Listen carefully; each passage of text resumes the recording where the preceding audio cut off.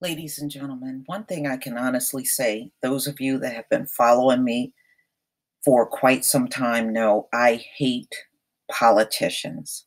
It don't matter if they're on the left or on the right. I hate politicians because to me, a politician is nothing but a legalized crook.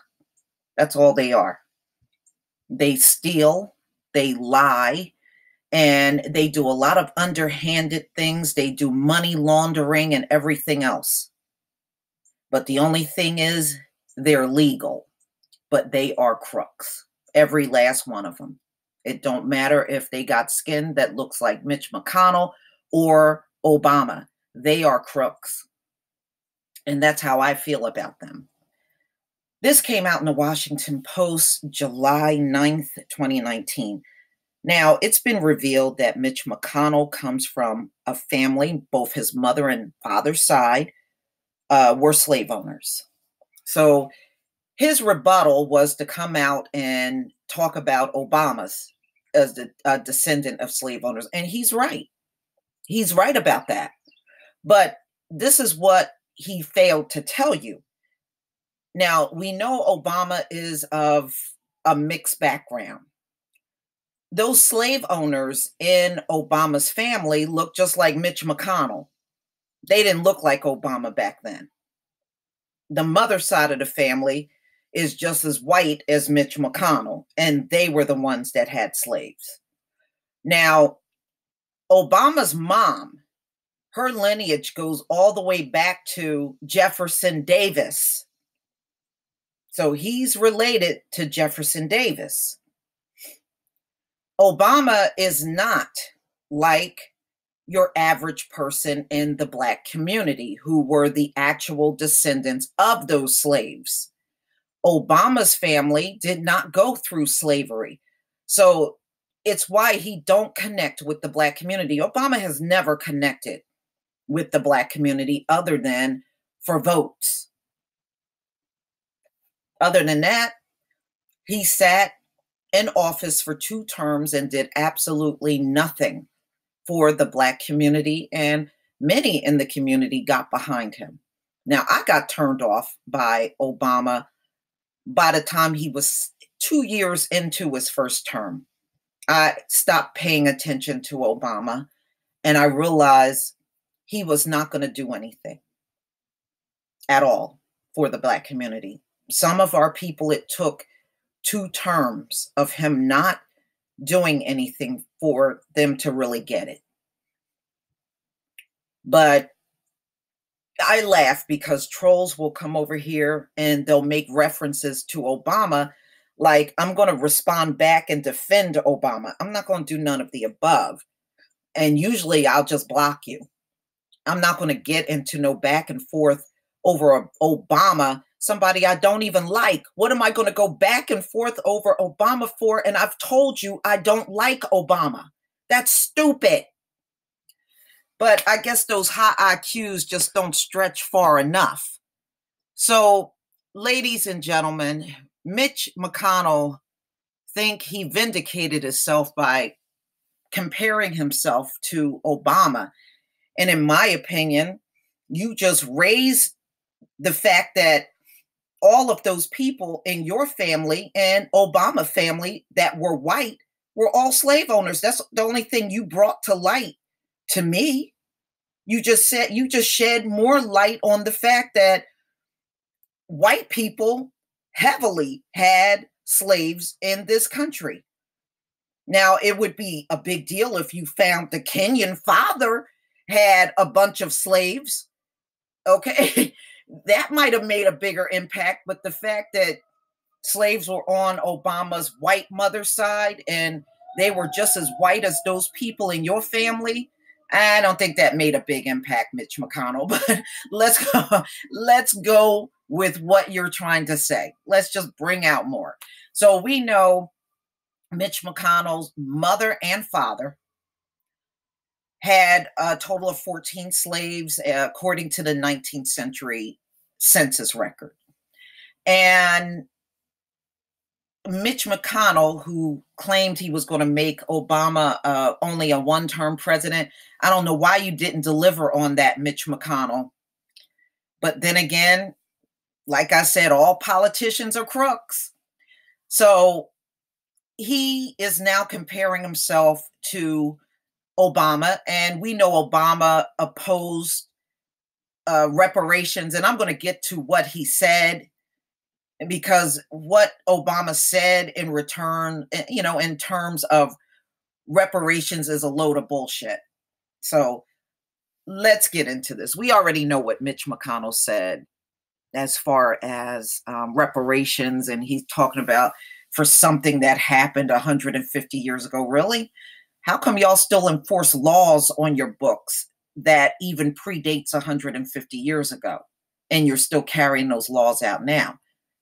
You still go by your Constitution. I guess when it's convenient, you go by your Constitution, and your Constitution predates 150 years. So if we go according to what you're saying, Mitch McConnell, shouldn't we be throwing out everything from 150 years ago?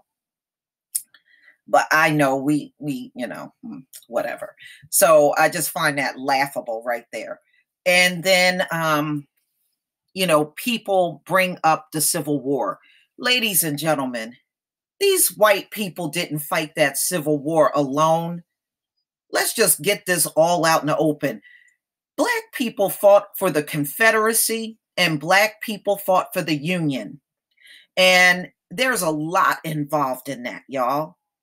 First of all, most of those Black men that fought for the Confederacy, they were kidnapped and forced to fight on the Confederate side. And then there were Blacks that joined the Civil War and fought for the Union. White people did not fight that war on their own. If we are going to celebrate soldiers, why wouldn't we celebrate those Black soldiers that put their lives on the line for America? I mean, seriously, why would we not do that? But the bottom line is they didn't do us any favors, because Black men fought on both sides of the Civil War. Okay, never let them get away with talking about the Civil War without you pointing that fact out. They didn't fight any war by themselves, ladies and gentlemen, not even for their own independence. They needed Black help to even win their freedom. So, no, you don't get to pat yourself on the back talking about the Civil War as if nobody was in that war but white people. Get real? Yeah, right. So anyway, Obama's mother, who is just as white as Mitch McConnell, can be traced back to the Confederate president, Jefferson Davis. So Obama is related to Jefferson Davis. And Michelle Obama had ancestors that fought for the Confederacy. Exactly. And ladies and gentlemen, there are all kinds of photos out there showing Black soldiers dressed in Confederate uniform and Black soldiers dressed for the damn Union. Okay, so get off of this mess about the Civil War. You didn't do us no favor if we fought in the damn war. You didn't do us any favor. Let's just get that straight.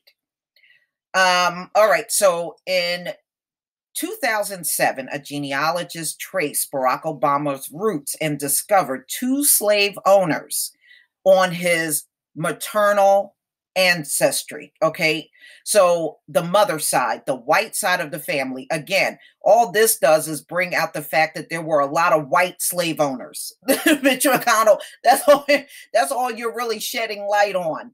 You're just shedding light on the fact that there were a lot of white slave owners. The slave owners in Obama's family look just like the slave owners in your family. All right, so this came out, and I want to go down to right here. Okay, it's a true measure of progress that a descendant of a slave owner would marry a student from Kenya and produce a son who would grow up to be a candidate for president of the United States, Burton said. It makes me wonder. Mitch McConnell came from a family of slave owners and he still acts like one. But Obama's mom, she wouldn't even touch a man that looked like Mitch McConnell. She ran after anything that had melanin in its skin. That's what she. Woo! You have to wonder what went wrong in this woman's family for her to to chase after anything other than a white man. I tell you.